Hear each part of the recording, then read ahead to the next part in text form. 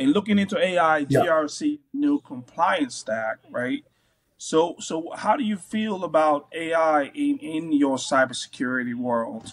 Can you walk us through, how do you see AI or machine learning or robotics playing a role into your firm? Are you currently using it?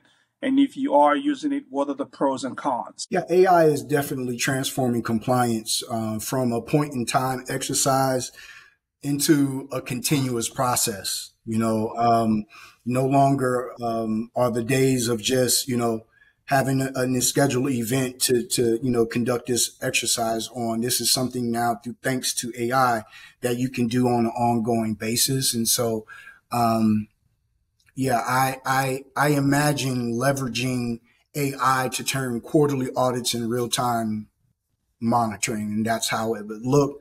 AI can review logs, flag anomalies, score vendor risk, even forecast where compliance gaps might end up. So